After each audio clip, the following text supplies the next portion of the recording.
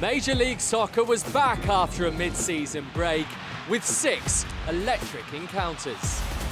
We'll have all the thrills and the spills and begin with the LA Galaxy's first ever visit to the Queen City.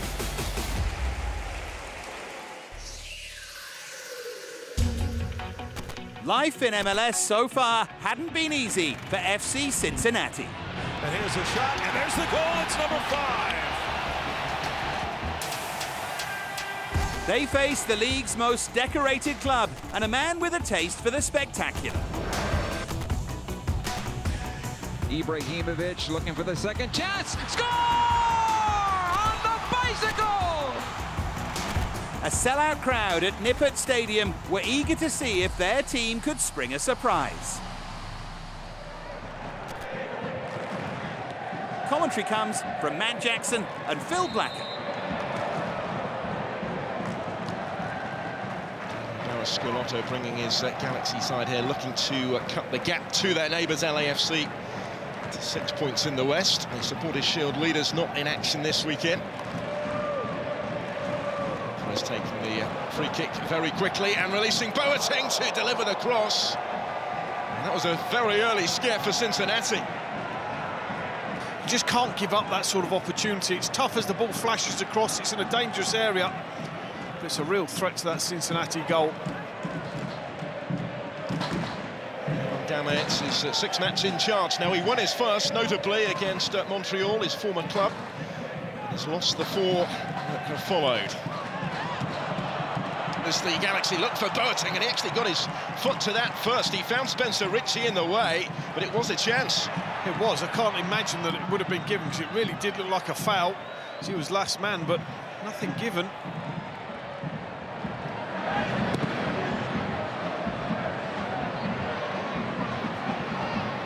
Here was by Ibrahimovic. Galaxy look for and find Boateng! Fabulous finish. Well, he took it wonderfully well. A dozen minutes in, and LA Galaxy ahead here, thanks to a first goal of the season from Emmanuel Boateng. Really sharp finish, cross goal, no chance at all for Ritchie. Galaxy in the mood for more. There's Leggett, neat turn. Boateng certainly in the mood for more, trying to get on the end of that. And it's fired home by Alvarez. It is 2-0. Cincinnati just didn't deal with the danger. They couldn't get it clear. And they're made to pay by Fabio Alvarez. His second MLS goal, Galaxy's second goal of the game. Fullback's the wrong side in the first place. And then the mix-up, look at that, no communication. Shot comes in across Ritchie again. He's got no chance, looking through defenders who are far too deep on top of him, but should be cleared. Salon crowd trying to digest what has been a fairly torrid first 20 minutes. Well, with Ayoa here and delivering in towards Daly, the chances for Ledesma, and he couldn't keep his header down. Kicks out in frustration. Yeah, tough chance, does the right thing going in at the far post. This is horrible because it spins up off the surface. Look how it bobbles up in the air off Bingham. And that's a tough one to judge on a surface like this. They exploit the situation from the set piece here, Cincinnati, and get themselves back into the game. It's the Swiss star Bertone to take it in dangerously. Knocked in mouth for a moment there for David Bingham and the Galaxy defence. Great ball in. The only thing, you've got to make sure it's on target. They still have hope here. The owners, when you factor in the new stadium and training ground, have committed so much to their side. A team committed to the attack again, forcing Bingham into a full-end save. He's getting busy, the Galaxy goalkeeper.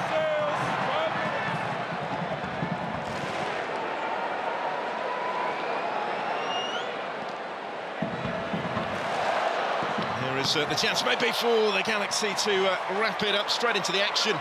Efrain Alvarez, now Ibrahimovic. Alvarez again, Ibrahimovic. It's another good save from Spencer Ritchie, his second in quick succession. Yeah, really good. I like the fact that Zlatan has an unselfish side as well, which players appreciate.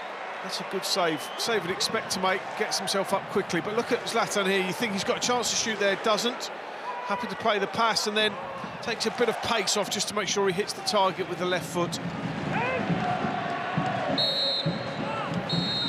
There is the full-time whistle, which signals a 5th straight defeat for FC Cincinnati, a 10th loss in the last 11. Full-time here at Nippert Stadium. FC Cincinnati 0, LA Galaxy 2. We need to fix again this thing, the first 15 minutes. 2 mistakes that cost us two goals, so then we are behind. But there is a lot of positive to take from that performance. So in terms of the positioning, in terms of the movement, in terms of the desire to play, much better. Still playing catch-up in the Western Conference, the Portland Timbers were at Providence Park, where their long-awaited return didn't quite go to plan 3 weeks earlier. LAFC are gate-crashing the Timbers party. They needed to make home advantage count against a Houston Dynamo side who'd lost their last 3 on the road. Deflection was awkward, and it's in!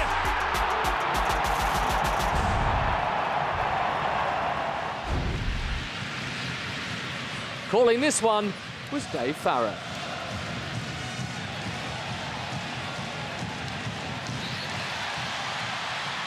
Ibobisi, long here for Brian Fernandez. Turns away from Garcia. Good save from Willis. Struner completing the clearance, but Brian Fernandez, a real live wire. Floated by Ibobisi. Willis springs well. Here's Villafana. In towards Fernandez.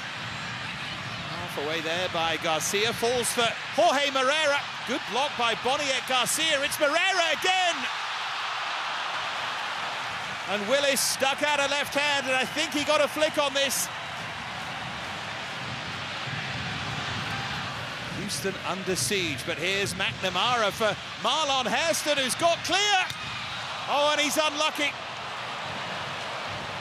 Julio Cascante deflected it onto the post.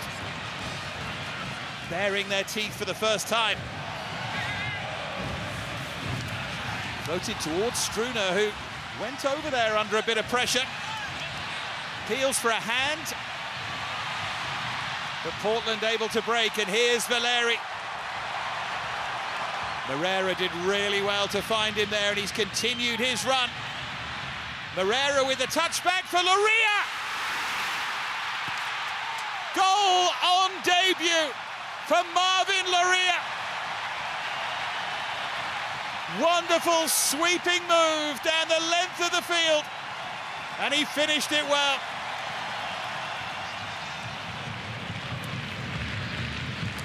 Just sense that Portland are really starting to play here. There's Fernandez, rolled into Valeri. Loria! Foul by Beasley. Penalty, Alan Kelly. Clear spot kick. So Diego Valeri. Can he make it too? Valeri thumps it home. Only his 4th of this disappointing season so far. But surely they're on their way to a win. Timber Joey busy. Thomas Martinez to fling the cross in. Again, you know, Portland looking to counter. Here's Chara. Great turn from Valeri. And now it's Brian Fernandez, who's been outstanding so far. Can he finish? Oh, you bet he can. Fabulous technique here from Brian Fernandez. Put the laces through it. And no chance at all for Joe Willis. 2 goals in 2 minutes.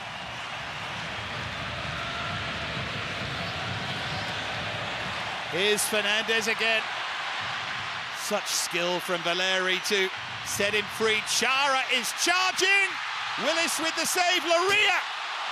And Willis makes a good double save there to keep it at 3. Having got there, Chara will be so disappointed. Chara again. And again they can counter. Valeri. Portland now just looking to pick them off. Here's Ibobisi, who's looking to curl one.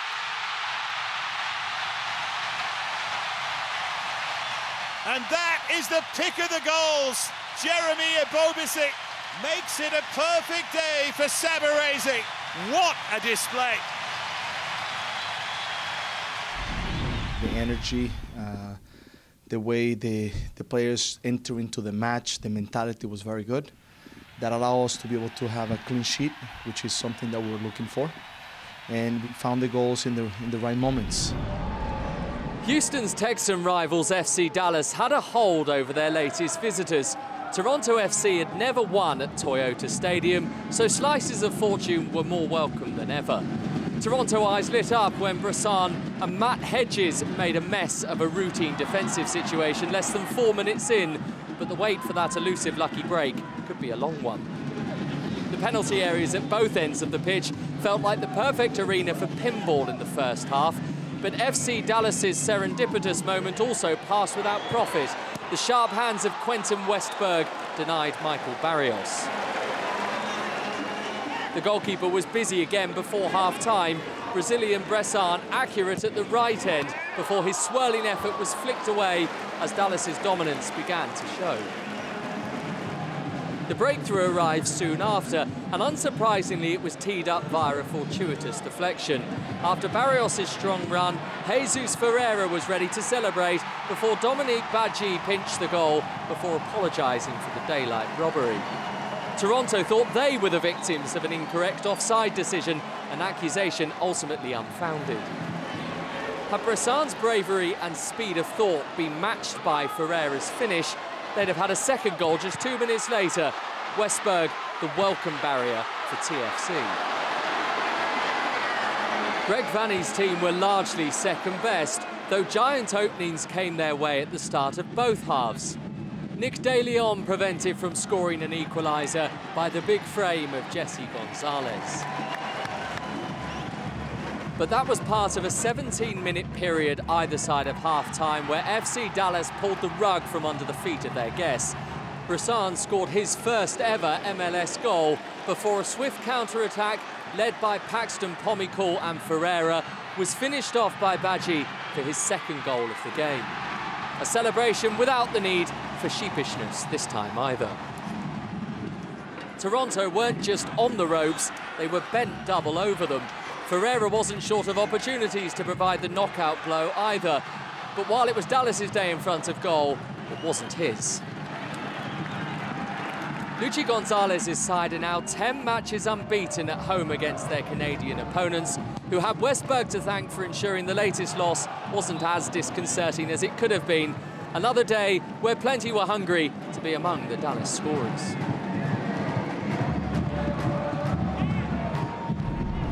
That first goal, let me see. Hey, I was in the box. The ball came to me. You know, I didn't know. I didn't know if Jesus hit it on target or not. So you know, I just try to get a little touch, make sure it got in. But don't worry, I'll take care of him. I'll get him a nice steak dinner or something. To Mafre Stadium, where the Columbus Crew and Sporting KC were in need of shaking out of slumps that threatened to derail their respective seasons. Right now we have one trophy we're playing for, realistically, and that's MLS Cup. And to get into a position where we can compete for that, we need to be in the playoffs. And we're behind it in terms of points. So we have to take one game as it comes and keep fighting. And, you know, we have 3 or 4 home games coming up, so this is going to be pivotal.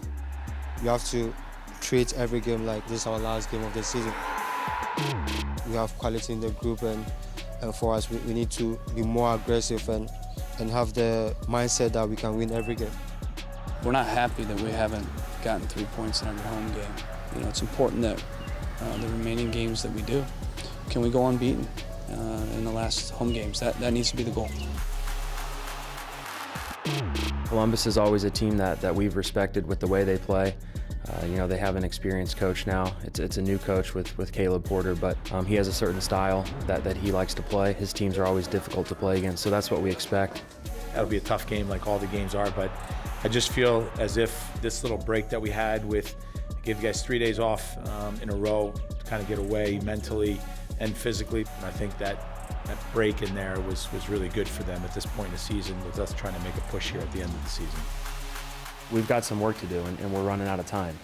All we have left is the second half of the season, and so if we don't correct some of the mistakes that we've been making, and if we're not able to figure it out and go on a run, then we're going to be stuck where we're at right now, and that's missing out on the playoffs, and that's something that nobody wants. David Pratton and Dan Roebuck are your commentators. In comes the corner by Santos. Flick towards the back post. Oh! How on earth did that one not go in from close range? Jake Mullins has to score. All over the place. Well, the SKC here. Really good delivery right into the heart of the 6-yard box. Really should have been 1-0.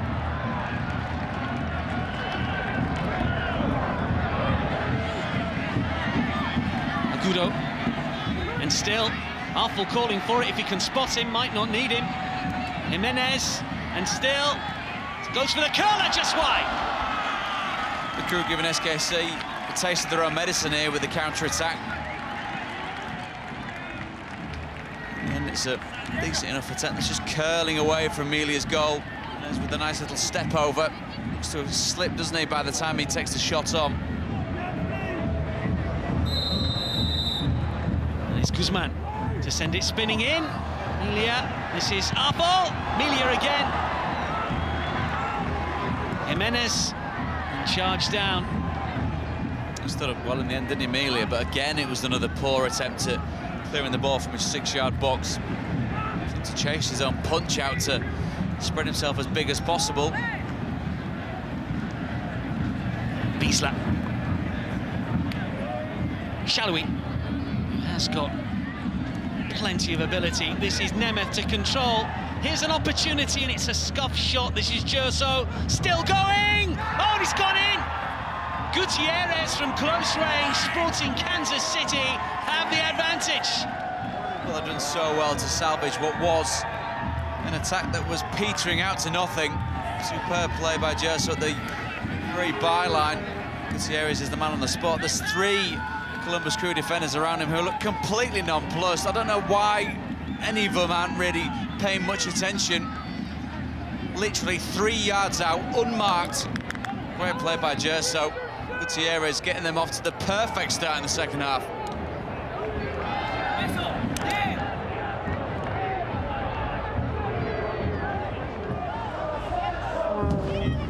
Plenty forward for the Crew here. Punched away this time by Emilia, and then fired back in. Guzman with a shot, Emilia with a save. We remain 1-0, but the Crew piling on the pressure all of a sudden.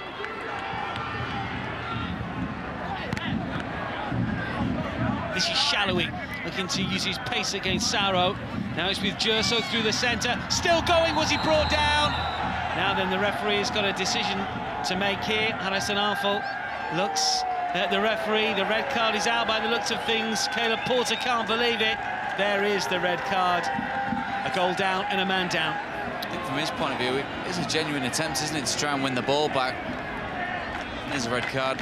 I don't think the goalkeeper's getting there if the touch goes beyond a full. I think the next touch, if Gerso is able to stay on his feet, is a shot at goal. There's no covering man that's going to get back to be able to be in a position where they can make a recovering tackle.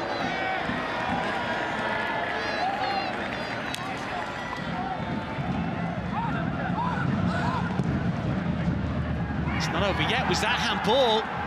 Claiming it. Joe Williams looking at the referee, Alan Chapman. Nothing doing. He's trying to get his arm out of the way.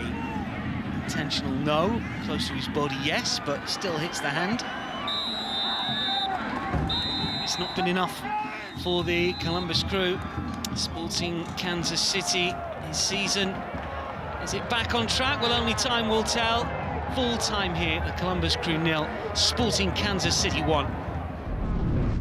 We played well enough. We had enough chances. I counted 5 or 6 clear chances. A few of them are tap-ins. And we got to score. We got to score in the first half. If you don't score, put pressure on yourselves. And, you know, I think the biggest thing is we gave up an early goal second half. Next to Canada, where both the Whitecaps and the Rapids were below the playoff line in the West, but that doesn't paint the full picture. Each have found form in recent weeks. Colorado the most vibrant in the early stages, as Zach McMath superbly denied Kai Kamara. The save proved to be in vain. From the corner that followed, the hosts were picked off in a far more simplistic manner.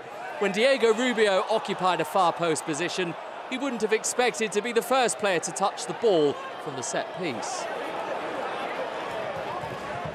The second goal was something all too familiar. This one was made in Vancouver as former players Nicolas Mezquida and Kamara combined to set up Andre Shinyashiki. The visitors 2-0 up at BC Place inside 20 minutes. The pair were very much making themselves feel at home again as the Whitecaps wilted under relentless early pressure. Kamara was denied by the post and Mezquida by some last-ditch defending, with the Rapids looking every inch aside who'd won 4 of their previous 5 matches. Vancouver needed to dig deep into the reserves to muster a response. South Korean Hwang In-bum offered a tentative sign of a recovery, with Tim Howard grateful to get his hands dirty on an all-too straightforward stop. But the gentle warm-up was warranted, with a far bigger test for the goalkeeper just around the corner.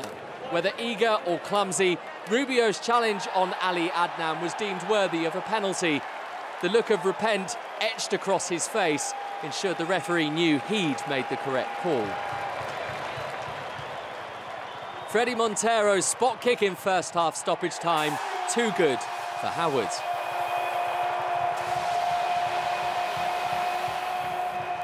And the veteran was unmoved when Geordie Rayner completed the Whitecaps' comeback with 10 minutes remaining. A minor deflection aided the appearance of his free kick as Colorado failed to make their early dominance count. You know, we're disappointed because we were up 2-0, and there's a lot of guys in that locker room that they want to win. And so we haven't won tonight, but you have to keep it in perspective that we've gone on the road, we're keeping our run going, and we've got a good hard-fought point tonight. Our final game comes from SeatGeek Stadium, where the Chicago Fire look to move on from a run of 4 MLS games without a win, as well as a US Open Cup exit in St. Louis. RSL had lost their last 3 in League and Cup, and they fell behind 5 minutes in when Alexander Katai's free kick beat a frustrated Nick Rimando. Mike Petke's team came close to equalising just before the half hour when Damir Krylac's header went the wrong side of the post. But after that near miss, they had a much better opportunity 4 minutes later, when Krylach won another aerial challenge and Mo Adams controlled with his arm. The body position all wrong, and Adams paying the price by conceding a penalty. Albert Rusnak slotted home calmly to make it 1-1 with his 6th goal and 4th converted spot kick of the campaign. As the game entered its final 10 minutes, Chicago had a few chances to win it. First, the substitute Przemysław Frankowski scooping his effort over the crossbar. And then just after that opportunity, Katai went looking for his 2nd of the game, but his shot flew across goal. More might-have-beens and more disappointment for Chicago. I know that there's frustration in the locker room, outside the locker room. You know, we expect more of ourselves, and we have 17 games to make it better. Despite the disappointment, Chicago were the only movers in the East. Their draw with RSL moves them up to 8th. Level on points with Toronto, none of the top 6 were in action, while FC Cincinnati remain rooted to the bottom.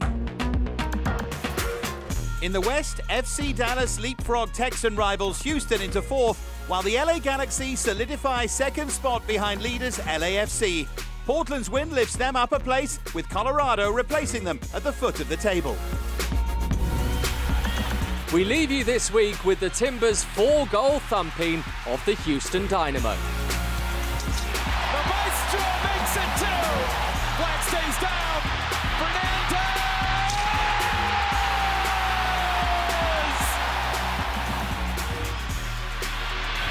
Cutting it back. It is 4-0. This copyrighted telecast of Major League Soccer may not be retransmitted, reproduced, or rebroadcast without the express written consent of Major League Soccer.